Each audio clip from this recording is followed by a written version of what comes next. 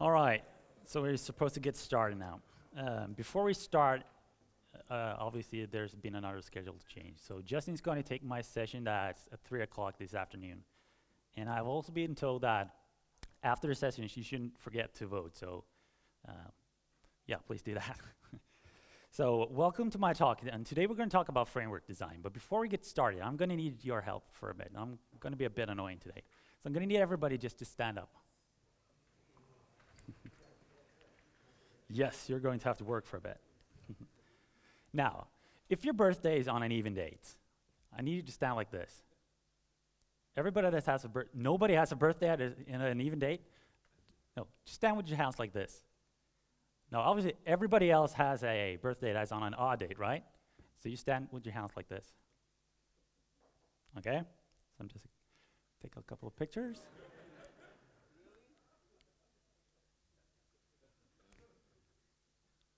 So some of you might actually figure it out. You can sit down now. So even if I bomb today, you just, I got picture proof that you gave me a standing ovation. You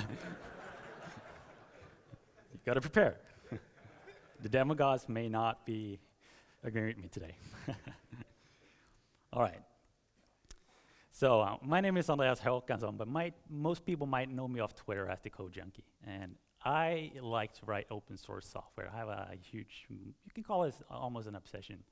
And I like to write frameworks as well. And if I can combine the two, I'm very happy. One of the frameworks that I've helped create is called Nancy. It's an open source web framework for .NET and Mono. We've worked on it for about 4 years. It's MIT licensed. It's also one of the top 5 C# projects on GitHub.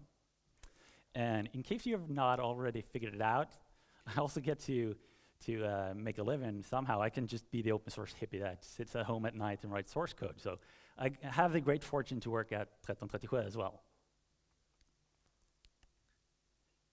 So a quick show of hands. How many here have ever built a framework or is building a framework right now?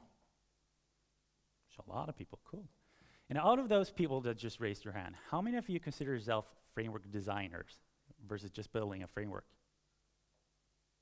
So one, just John? Well, you're in the right talk then. So the reason that I make this distinction between building versus designing a framework is because I think that there's a huge difference between writing source code that you have the intent of just using for yourself and writing source code that's intended for someone else to use. So for that reason, I like to think of framework building as having 2 parts. The first part is all about building the features and all the functionality that we want to put in our framework.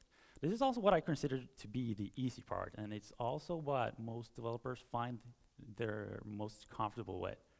And the reason for this is quite obvious if you think about it, because the intent, the purpose of any framework is to either simplify or to eliminate problems that we face in our day-to-day jobs, right? We want to make things easier, so we package them up in a nice framework that we can reuse over time. And if there's one thing I do know about developers, from working for 15 years as a developer, is that when we as a developer, we're faced with a problem or a challenge, something happens to us. Our brain immediately goes challenge accepted. And we go into what I call superhero mode. And we start seeing all these solutions to the problem that we need to solve. We start thinking about what algorithms can we apply, what design patterns should we be using. And it's like we're almost like in the movie Matrix. You can see the code just scroll by our eyes that we need to write, and it's all about typing it down fast enough before we lose the mojo to do it.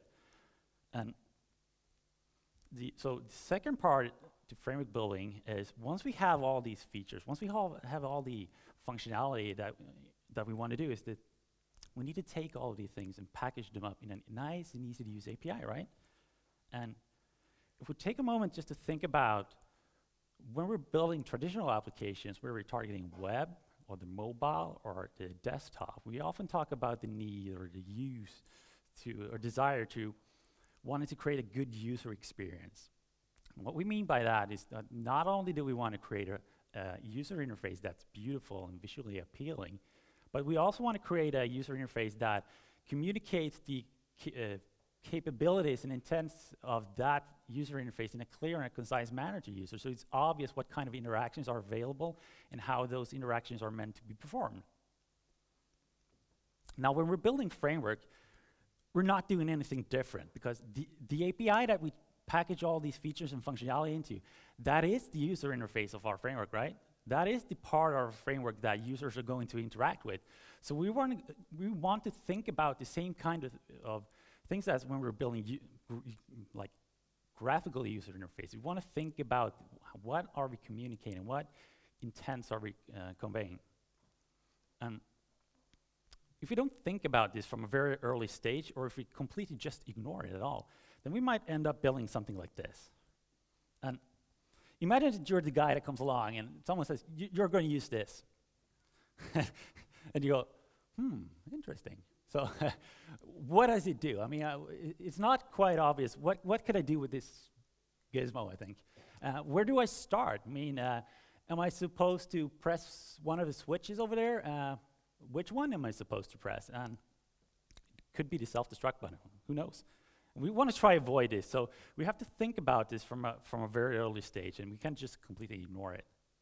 And truth is also, as developers, we have a tendency to want to follow the path of least resistance. So what this means is, from a framework perspective, is that the framework that solves the problem we want to solve and does it with the least amount of friction and frustration is also the thing that's going to rise to the top, right? It's the thing that most developers are going to end up using. And we should, when we're building our frameworks, that should be the aspiration that we have. We want to be a part of the top tier, because if we're down at the bottom, people they won't use the stuff that we're writing and that we think are good and we want people to use. So we just can't ignore this. We have to apply it from a very early stage. So I mentioned in the introduction that for approximately 4 years now, we've been working on ANSI, and from a very early stage, we established something that we call the super duper happy path. And basically what that is a set of 4 criteria that, and I'm not going to recite each one of them, but you can think about the super duper happy path kind of like the prime directive in Star Trek. So if a new feature that we're about to add to the framework does not fill all these 4 criteria, then we're not going to put it in. And one of the criteria more or less says that the code that we write should be easy to use. We want to provide a good user experience. And for this reason, whenever we start thinking about adding a new feature to our framework, we almost always start to think about the feature from an API point of view. Because we kind of figured that the actual implementation is not going to be that hard, right? But packaging the functionality of that feature in a good API, that's where we've learned that the challenges are. We have to do a lot of creative thinking to get this good API. And when I say an easy-to-use API, I don't say easy does not mean stupid, right? Because you make a simple API doesn't mean you have to trade off functionality. You can still have a very functional API that's easy to use. All you have to do is apply a bit of creative thinking. So what we're seeing at the screen today is it's actually a piece of software that's using NASI to create a very simple application. And even if you never used NASI before, you don't have to worry, because this is what we call a route handler. And you can think of a route handler kind of like a controller action in ASP.MVC. So whenever an HTTP GET request is sent in, and it happens to match the parameter defined within the square brackets, then we're going to execute this function. And whatever return value the function has, we're going to return it back to the caller, right? And the code here might look very simple, but that's because we've put a lot of effort into creating this simple-to-use API. So there's a lot of things going on behind the scenes. So today we're going to mainly be focusing on this snippet of code for the remainder of the session. And we're going to break a couple of these things down and see what we're doing behind the scenes to enable something like this.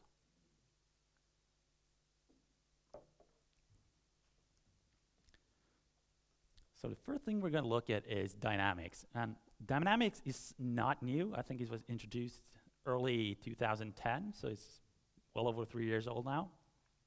But it's something that we're still not used to see in everyday work. We don't see a lot in frameworks. We definitely don't see a lot in applications.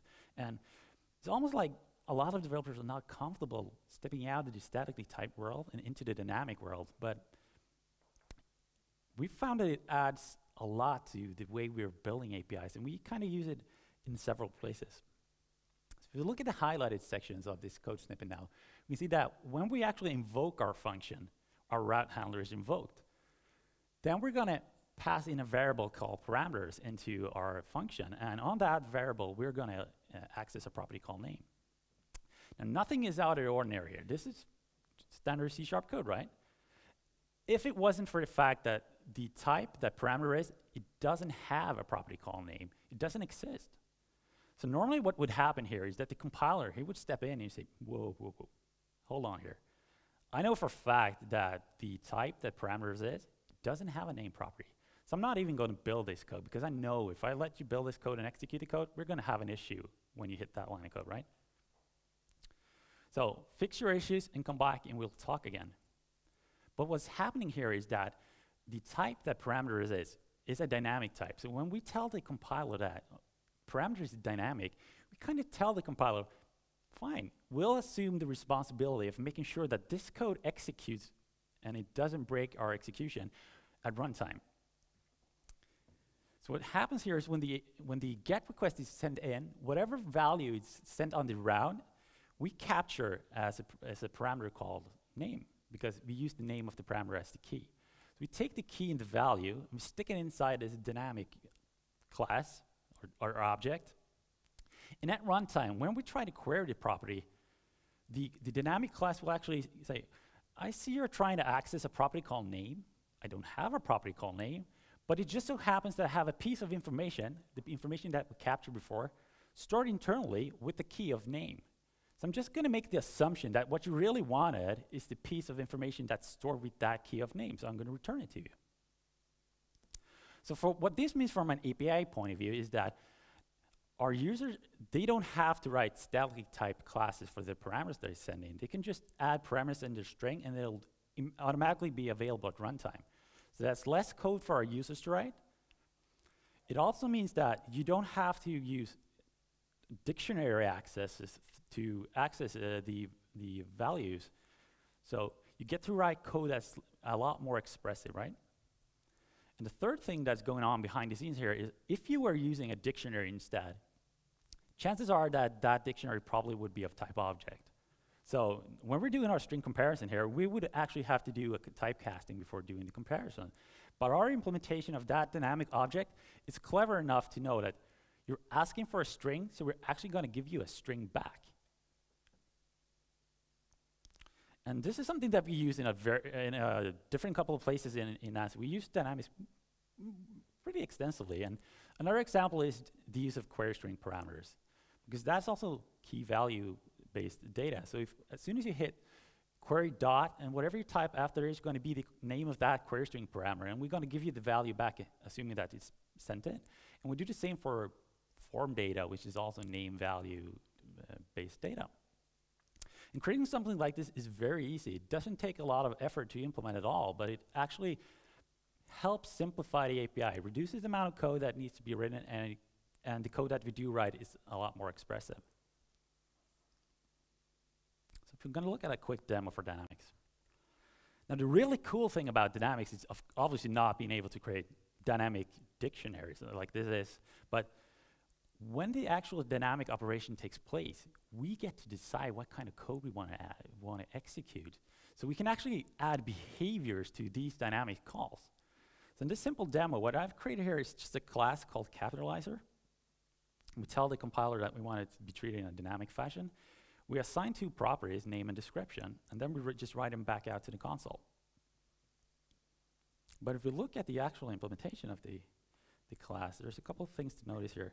First is that we inherit from dynamic object, and this is a helper class in the .NET framework that provides a very nice abstraction to handle these kind of dynamic invocations on your objects. What we're doing here is that we are overriding two methods, the try-get member and try-set member. And these are going to get called when we try to read or write from a property. And using the binder that's sent in, we can actually figure out the name of the property. And in this case, we're just going to use it as the key in a dictionary. So when someone actually sets a member, we just store it in the dictionary as a string.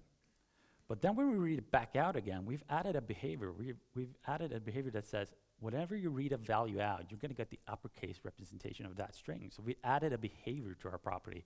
We're just not sending data back and forth. We can actually decide at runtime what we want to do. We can implement whatever logic we want. And if we run this code, no. It's a good thing I took the pictures up front. Surprised.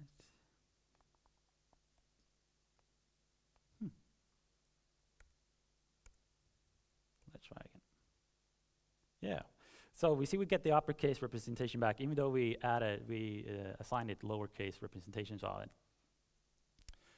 So I really encourage all of you to explore dynamics a bit more, because it doesn't have to be full-scale dynamics. You can isolate different places in your source code where you can take use of this dynamic functionality, and it's really powerful, and there's not a lot to it. So don't be afraid to mix and match statically and dynamically typed worlds.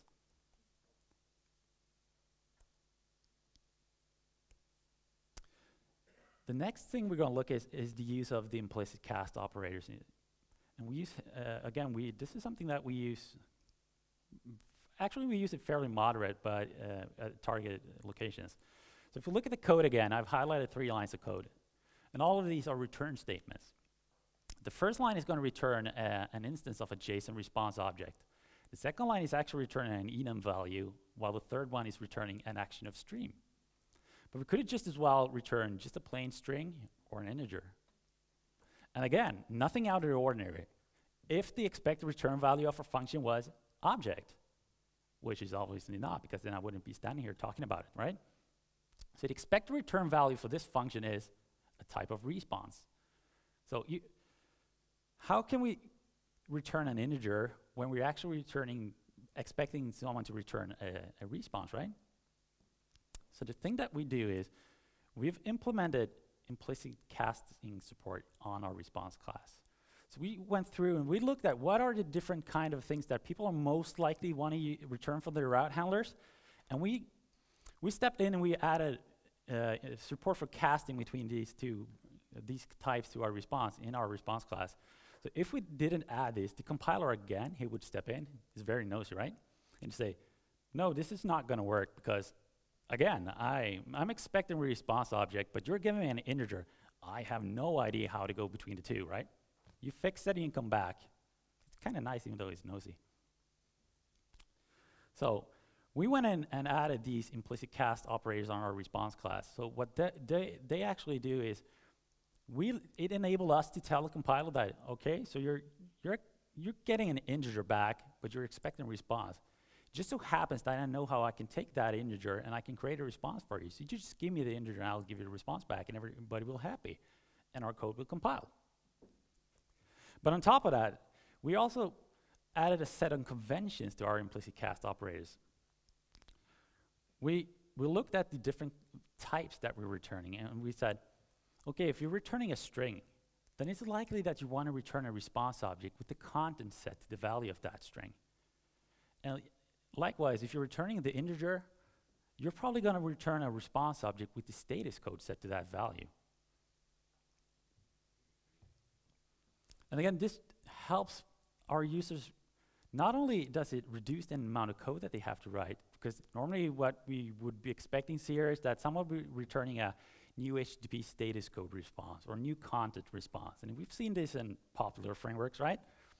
And we can remove the need for users to create instances of those and return that. But that also means that there's less code for us to maintain, because we don't have to ship these classes out of the box. So there's less code for us to maintain, less code to screw up.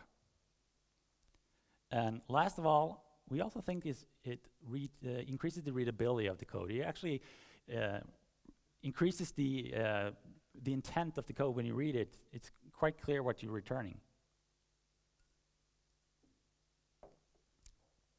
So let's have a quick look at a demo.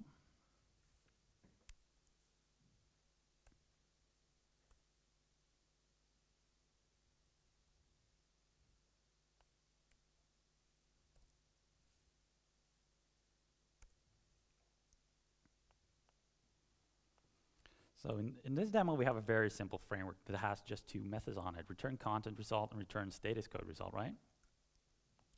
And the current implementation is just creating a new instance of the results object, and it's assigning the appropriate value to the appropriate property before returning it. But we want to eliminate this complexity. We don't want to force our users to have to create just the result object when they want to return something as obvious as the content or a status code. So this is what we actually want our users to be able to write. But as we can see, here's the nosy compiler again. He's saying, I have no idea how to go from a string to a result object, and I have no idea how to go from an integer to that result object. So if we drop down to our result object and we actually implement the implicit cast operators for this, you can now see that our code, the compiler is not complaining anymore. And if we check out the actual implementations, we can see that when we get a status code instead of a result object, internally we create a new instance of the result object, and we assign the value of that integer to the status code, then we return the configure instance. And likewise for the string-based one, but we set the content. So now if we run this code, hopefully it won't break this time.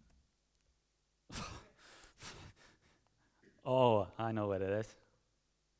It's my git ignore file.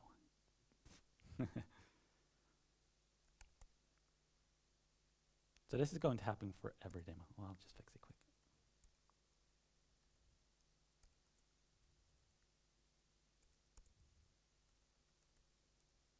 Right, so now if we run this demo, we can see that we get two response objects back, two result objects back with the status code or the content set, when all we are doing is returning an integer or a string. And there is actually just an overload of the toString that writes out the state of the current result object.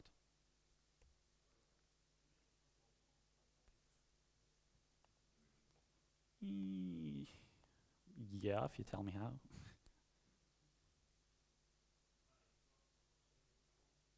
Why can't I? So I do it on the running instance. It's going to persist between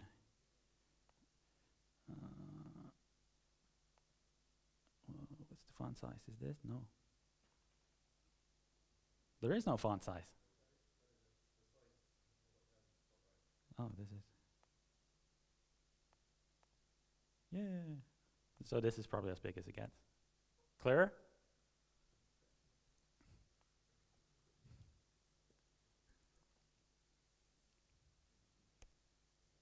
So the next thing is what we call marker interfaces. And if we look at the code again, I've just highlighted a single line of code. And I've already told you that this is going to return an instance of a JSON response, right? And we actually have a couple of these helper response classes pre-built into Nancy to just make your life a little bit easier. So we have like a JSON response one, we have an XML one, we have one for returning images, another one for returning files. And as we were starting to implement more and more of these, we also started thinking along the lines of how can we make it obvious to the users of our framework that these helpers are available without forcing people to read our source code or force us to spend our valuable time on writing documentation that nobody will end up reading anyway. So how can we surface these classes and make it more obvious for users when they start exploring Nancy? And the solution to this that we came up with is what we call the marker interfaces. And a marker interface is nothing but an empty interface with a name that just makes sense within the context that is going to be used. But what that interface lets us do is attach extension methods to it, right? So for this instance, askJSON is an extension method on a specific marker interface. And so as soon as our users go in and they hit response dot, the IntelliSense window is going to show all these extension methods. And it's going to be very obvious that there is an extension method called askJSON. And the askJSON extension method has the responsibility of creating the JSON response object for you. You can see all the different response types that we ship out of the box. So it kind of solves our discoverability problem. But it turns out it doesn't only just solve our discoverability problem, but it also solves the problem for third-party developers. So if anyone in the audience were to use Nancy and create a couple of different helper classes, response classes, and you think, well, it's pretty handy if someone else could use them as well. I find them useful, so I want to package them up, and I want to put them on a NuGet, right? So when I come along and I say, "Whoa, this NuGet sounds useful. It has this special response object I want to use. It saves me from writing it and from having to sort out bugs in it." So I pull it into my project. And if you, as the author of that NuGet or the source code, also provide the equivalent extension methods for these response types, then as soon as I installed your NuGet and I go back to my code and I hit response dot, your extension methods are also going to be made available, right? So I immediately know what kind of functionality was added to my, or capabilities was added to my applications just by installing a NuGet. And so we've solved our discoverability problems, and we've helped third-party developers surface their material as well in a very easy way to our users. But again, I keep falling back to this, and this also has like a side effect, and the nice side effect is that it also increases the readability of our code once again. Because we figured out that if we take the marker interface that has a name that makes sense within the context of developing these extensions, and we stick it behind a property with a name that makes sense within the context that it's going to be used. So for instance, in this case, the marker interface is hidden behind a property of type, a property called response of the type of our marker interface. It doesn't necessarily have to return anything. It can just return null if you actually try to use the return value. So if you read the code, but just by following a simple naming convention as well on our extension methods, the code actually reads out as return a response as JSON. So the intent of the code is very obvious. If you read that, there's no mistaking what the code is going to do. So we get 3 nice benefits from basically just an empty interface. And because this is just a simple empty interface,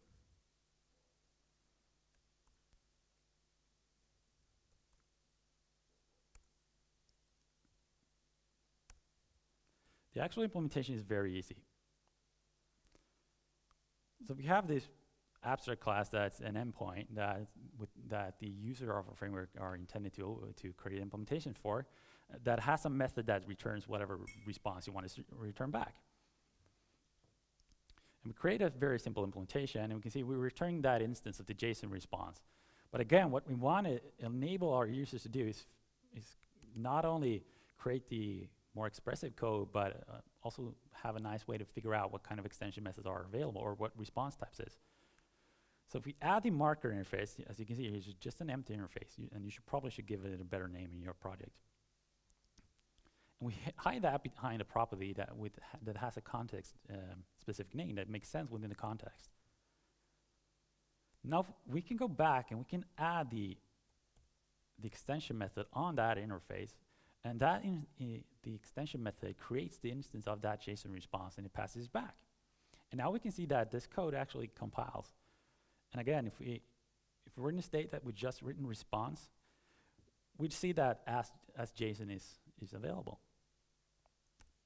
So it's a very easy, I mean, we could write this as a single line of code if we wanted to, and this is 1 line of code. So 2 lines of code, and you actually increase the discoverability of features in your framework or in your project. And this obviously could be applied outside of framework context as well.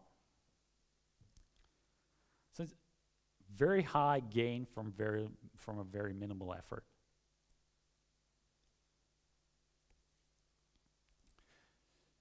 And most frameworks today, they have 1 or more ways for you to customize or extend the functionality. So if it doesn't really quite work the way you want, you can figure out an interface and you can create the implementation, right? And so I like to think as the traditional the extensibility model of a framework usually consists of the 2 steps. First, you need to figure out what do I want to extend, and you need to figure out which interface or abstract base class or base class you need to inherit from, and you create your own implementation. And once you created your implementation, you have to go back once again. You need to tell that framework about the new functionality that you've created. So whether that means that you're adding into some sort of collection add the type to a collection on the framework itself, or maybe drop down to a configuration file and figure out which section is or do I add this information to. And then you can use the framework, and then it will know about the new functionality, right? So when we started thinking about our extensibility points, when we started to design our extensibility points, we started to think more and more about this second step. I mean, is it really necessary? Can we make it simpler? I mean, we don't like the use of configuration file, and we don't want to force our users to explicitly go and tell the framework about stuff that he probably should know about. So the solution that we came up with was, let's just remove it. Let's just eliminate that step entirely, and let's not force our users to explicitly tell us. So what instead we do is, Nancy figures out that the extension is available. So at runtime, Nancy will actually go out and look for implementations of these known extensibility types that we have in our framework, and it will find them. It will create a new instance of them, and it will wire them up at the right place in the framework. So when you sit down and you just create your implementation, you can just hit F5, and your new functionality will be immediately available. There's no additional steps required. And this kind of gives it a magical sense, because you write your implementation, you hit F5, and it just works. Good for me. And the basis for all of this is the 10 or 12 lines of code that's on the screen right now. So what this code will do is, it will iterate through all the public types in all the assemblies in your entire app domain. And for those types, it's going to compare them against a known extensibility type in our framework. If one of these types implements them, then we're going to return that type back. Then we can take those types and we can create the instances and we can wire them up at different locations, right? And it's, like I said, 10 or 12 lines of code. It really just eliminates the amount of code that people have to write to use your framework. We have a big passion about reducing the amount of framework code that people have to write. We think the important code that you as a user should be writing is application code. There should be not a lot of ceremony to use the framework. You don't get paid to write framework code, right? You get paid to write application code. So that's where you should spend most of your time. And this kind of stems from our philosophy of, when we're designing an API for something, if we can take a lot of the complexity of that feature or using that feature and hide it behind these easy APIs, opposed to just creating the quickest implementation of the interface, the API that we can think of, and letting our users write this complicated usage code each and every time, then we're always going to go with the former. Because that means that when we write the code, we get to write it once, package it up in our framework, and ship it. But the alternative would be, if we took the easy path for us, that our users would have to write this complicated code every time, and that would just build up frustration with using the frameworks, and eventually it's going to leave a bitter taste, and you're going to start looking for options, right? So we just want to eliminate this kind of ceremony that's going on. Look at a quick demo of this.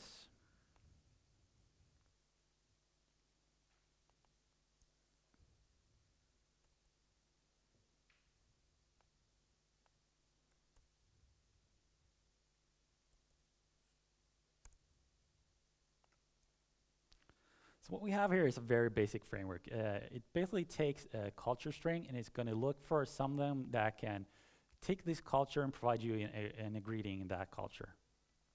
So the actual framework, what it will do is, at startup, it will apply assembly scanning, and we'll look for implementations of our known extensibility type, which in this case is the iGreeter. And for all the types that the assembly scanner, the app domain scanner sends back, we're going to create an instance, and we're going to stick it in an internal list. So when the user hits 5, we go out, we find the implementations that you have provided, we create the instance for you, and we wire them up. And in this case, the wiring them up is just adding them to the collection of the available greeters, right? Then when someone comes along and they say, greet me in Swedish or greet me in English, the code will go and iterate through all these extensions, the iGreeters, and it will try to figure out which is the best one that provides a greeting for the culture that you're asking for. If we don't find one, then we're just going to tell you, sorry, I have no idea. So, but if we do, then we're going to send back what the greeter, the greeting the greeter sends for us. The actual the interface for the greeter is very basic, simple it is. It has a method that we can query, can you handle this culture?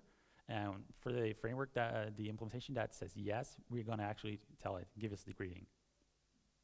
Again, we have the assembly scanner that was shown before. And one of the important things I think that we should point out is that we will only look for public types. I mean, we think that's good conduct. We could actually forcefully create an instance of a private type, but if you made it private, you probably don't want us to use it. So if we only look for public types. We also make sure it's not an abstract base class, that the assembly that we're scanning is not dynamics, because that's going to create a whole new world of problems for us.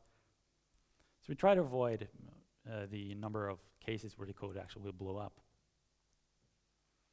Now, if you look at the default implementation here, we have a greeter that can greet us in Swedish. So when it's asked, can you handle this culture? It will check if the culture that it's being asked to handle is it Swedish? If so, it's going to return true. If not, it's going to return false.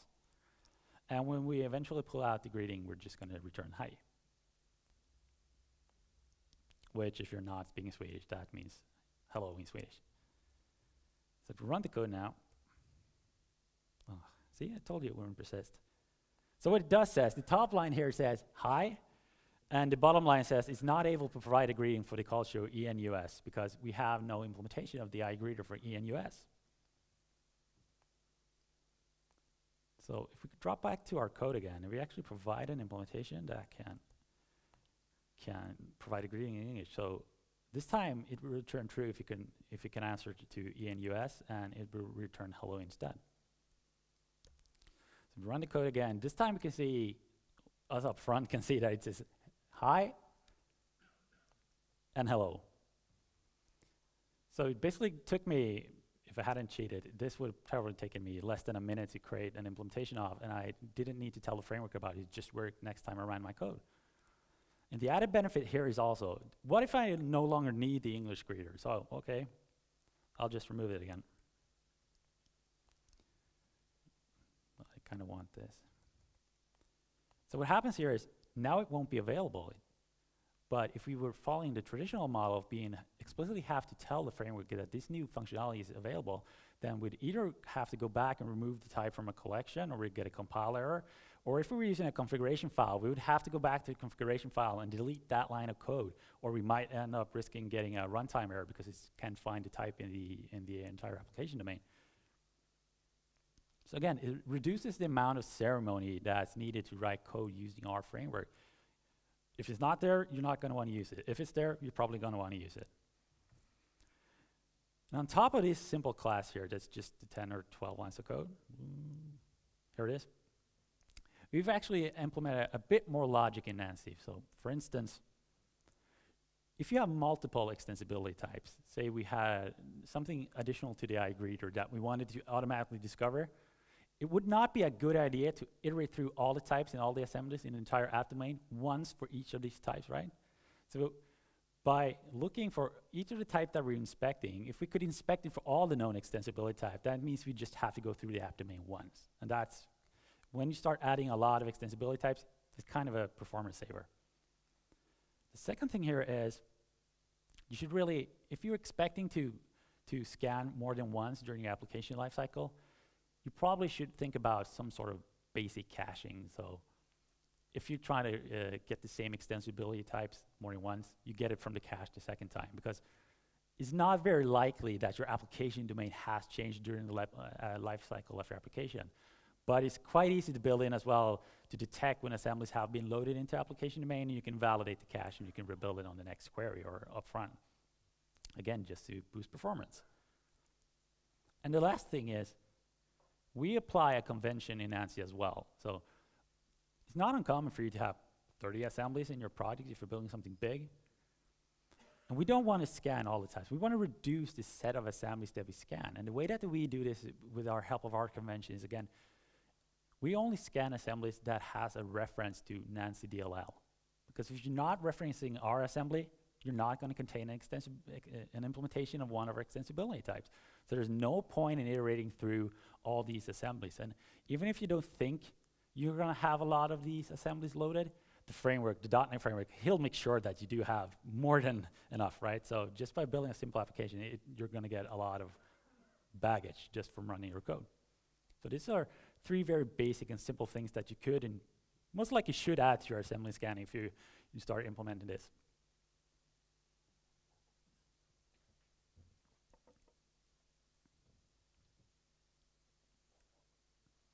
So the last thing we're actually going to look at is bootstrapping. It's also the biggest concepts that we're gonna talk about today. So when you're building a framework, you're building your API. This usually means that you have like a single class that a user creates an instance of, and through that class, they're going to get access to the API that you're designing. But your framework is probably going to consist of more than one class, right? So we have one class that contains the API, but the actual implementation of the framework could be 1,000 classes. We don't know. So what this traditionally does mean is that that root object or the API object is going to have to assume responsibility of creating instance of whatever classes that it needs internally, and those classes are going to have to assume responsibility of creating instances of other framework class sets, and until we built the entire dependency tree. And we all know that this is what we call hidden or hard dependencies, right? And code with hidden or hard dependencies is very hard to test. And we didn't want to write a framework that we couldn't have good test coverage with. We wanted to be able to write these loosely coupled types, fully unit tested, but without sacrificing the capability of, or the way of using our framework of creating a simple class instance and accessing all the functionality of that. So we needed to figure out how can we take all these loosely coupled classes or types and stitch them back together at runtime. And that's where the bootstrapper steps in and helps. So in its simplest form, the bootstrapper is responsible for stitching all these types together. It goes out, figures out what kind of class implementations we have in our framework types, and it stitches them up in the right order, right? And the absolute simplest implementation we could provide would be to manually build the dependency graph for ourselves. So create an instance of A, create an instance of B, pass in the instance of A to B, create an instance of C, take the B and C and pass that on to D, and build manually up this dependency tree that we would be creating with the hidden and hard dependencies anyway. But we're a bit lazy. I mean, there's a lot of work. Each time we go and change something, we have to go back and make sure we don't break the stitching again. We maybe change the signature of something, or we add in a new type. We have to stitch it up in the right place. It's not very maintainable from our point of view as well. So what we actually did is we based our implementation around an IAC container.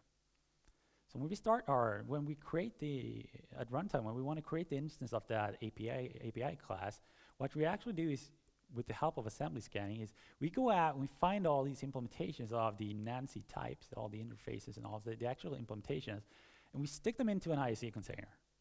Then when it's time to pull the API object back out, we pull that instance out of the container. So that means that all the dependencies that all our types have will hopefully be satisfied, and we will get the configured and composed instance back out. So we have all these loosely typed, fully unit tested code, but at runtime we automatically stitch them up, and the user doesn't have to know about this. They just get an instance of our framework back. Now when we were doing this, it also turns out that if we take the API of our bootstrapper and we tweak it just a little bit, then we can let you as the user reach into this process.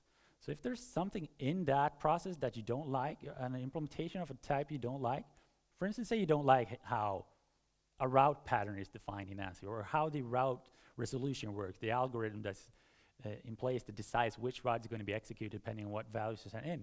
You can actually create your own implementation of that interface, and you can tell the bootstrapper, when you need a route resolver, don't use the default one, but you're going to stick an instance of my type instead into the container. So then when we pull the object back out, my implementation is going to be part of that composed object. So this actually means that your code is no longer just an extension, but it's part of the core of the framework. So our implementation is no longer even loaded into the application domain at runtime. It doesn't exist in memory. Your code does. So you can actually customize Nancy 100%. You can reach in and switch whatever implementation you want with your own functionality. Because I've often used a framework, and I've come to the point where it covers 95% of my use cases, or it works 95% the way I want it to. So if only I could get it to work for those other 5%, it would be awesome. Well, now you can. Because if there's something I don't like, I create the implementation that works the way I want it to, and I replace the default one with my implementation, and I have the best framework ever, right?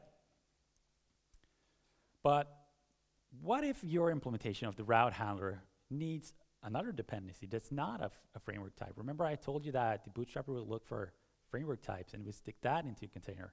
But what if your route handler required an ifoo that sent something back that you needed for runtime logic? If we just stuck your instance into the container, we try to pull it back out again, it will explode because it won't be able to satisfy that ifoo dependency.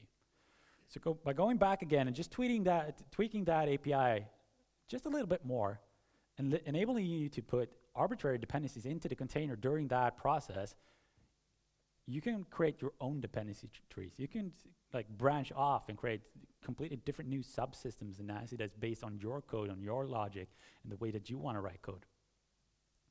Even though all these might sound very complicated, it's actually not. And I've prepared a very small demo.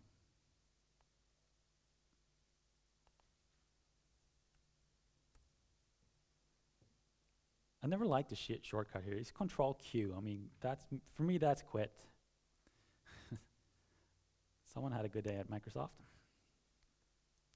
Right, so what we have here is a very simple framework that validates objects against a set of business rules.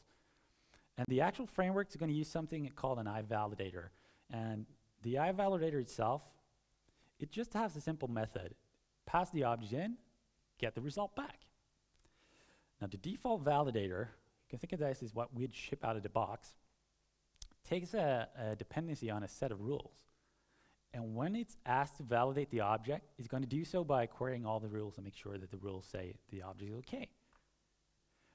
The validation rule itself is just a simple method, takes the object, returns a Boolean. And again, the default implementation of that framework, that rule, it just makes sure that the object is not null.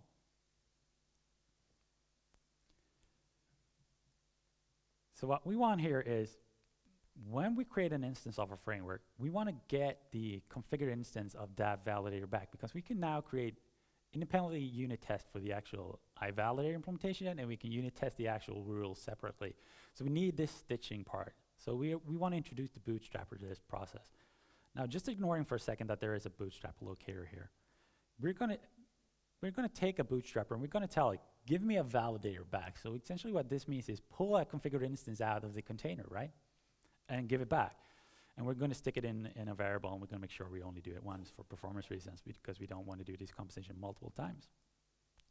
Then when the user goes and says validate, we know which kind of validator we want to use, and we can execute it. But for our users, this could just have been, you can create a new instance of whatever, but for simplicity, I just made it a static method. So if we look at the actual bootstrapper, in its simplest form, it's just an interface with a single method on it. It says, give me a validator back. So for the simplest implementation, we could do that manual stitching that we were talking about. Create the instance of the validator, create an instance of each rule, pass it into that validator, and return that back. But again, we want to create an implementation based around an ISA container. So we create an abstract implementation of that interface. You know, it gets a bit more complicated, but it's not. So the implementation is based around a container. We don't yet know which container, right? And when the first time that we're asked for a validator, or each time we actually ask for a validator, the bootstrapper is going to go back and check, have I been initialized? Is this the first time, or has this call happened more than once? And if it's not been initialized before, it's going to play up, you can think of like a startup script. The script basically says, give me an instance of whatever container you're going to use, register the validator in that container, and register the validator that I'm returning. So this is going to be the default validator. Now, register all the rules as well in the container that you gave me. Then this method here is give the user an opportunity to register these arbitrary dependencies as well, and then just tell then I'm going to consider myself initialized. The bootstrapper has two properties. It knows how to return the default implementation of the validator and the default rules, right? We could have used assembly scanning here as well, but wouldn't make for a good demo in this case. Now, the actual implementation of this base class is very simple. So we're creating a default implementation, and we're going to build it around tinyIOC, which is just a simple API, an IOC container. That's a simple CS file that you drop in your project, and you get a very small, super fast, and easy use IOC container. Now, when the bootstrapper is playing up its startup script, it's going to say, give me an instance of the container, all right? I'm going to return you an instance of the container. Now, I'm going to need you, in that container, I'm going to need you to register this validator type. So I'm going to call register on the container, and I'm going to register as an iValidator. And likewise, register all these rules in the container. Then when I'm asking you for a configure instead of the actual validator, pull it out of the container for me. Now, key thing to notice here is that we're passing along the container to the different methods because we know our bootstrapper is of type T, right? So because we're passing the actual container into the methods, that means inside the methods, we get full access to the actual API of the container that we base our bootstrapper around. So if we were to create an implementation around another container like AutoFac, the signature of these methods would not take a TinyISE container, it would take an iLifetime scope instead. So we'd get the full API of that container instead. So we've not created some sort of common container abstraction where we sacrifice functionality. We want to give you the capability of use the container that you're most comfortable with and use the features of that container to its full capabilities.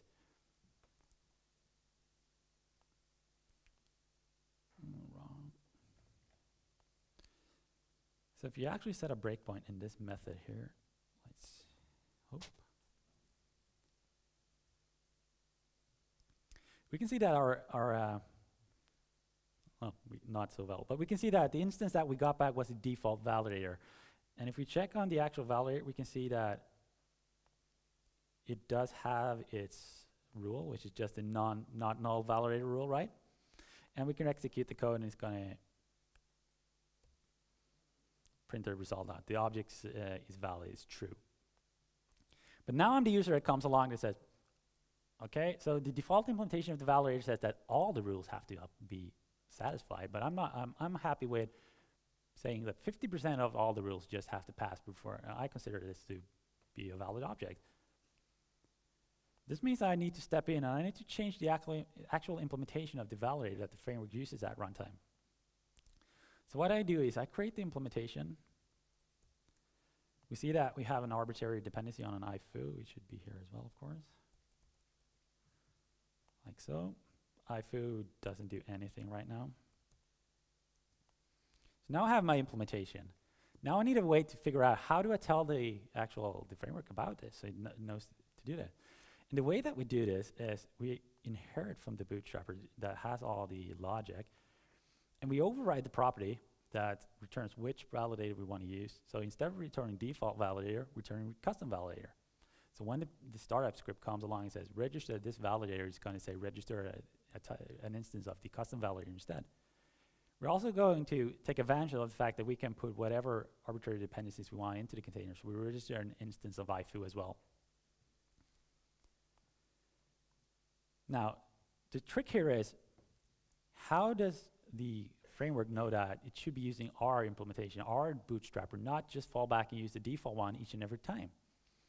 And that's where the bootstrapper locator comes in. It's just another level abstraction on figuring out what code we want to run. And if we check at the actual bootstrapper locator, we can see internally it uses the application domain scanner to look for all implementations of iBootstrapper. That is not the default one. So it's going to pick up the custom one if it's there. And if it's there, it's going to create an instance of that bootstrapper and return it to us. Now, if there's no custom implementation of the bootstrapper, we're going to fall back and we're going to use the default implementation. So again, the user doesn't have to know about the bootstrapper, they can just use the code. But when they need to customize the behavior of the framework, they create their implementation and they adjust the implementation of the actual framework, the configuration of the framework, but they don't, once again, they don't explicitly have to go back and tell the framework use this bootstrapper instead. We just figured it out for you. So if we run this code, I'm not going to provide an implementation. You can think that iFoo perhaps just returned the threshold that 80% of our rules have to pass, or 50%. If we run this code now, we'll see that we actually end up in the custom validator instead of the default one. And again, the default one will not even be loaded into memory at runtime. And our new validator is part of the framework. It's not extending the framework, it's changing the composition of the framework.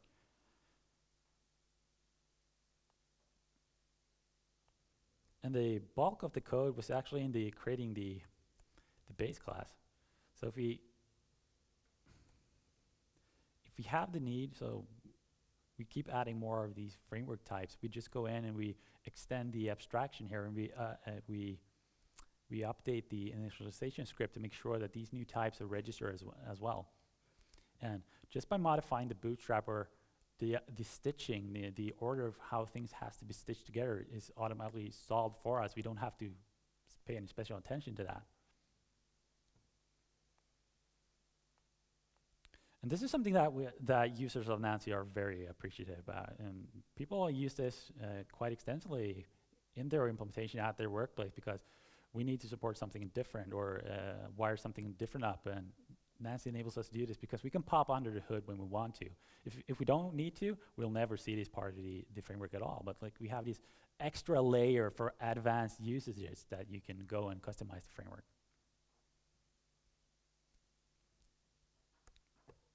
And that's all I had for you today. Thank you. Any questions?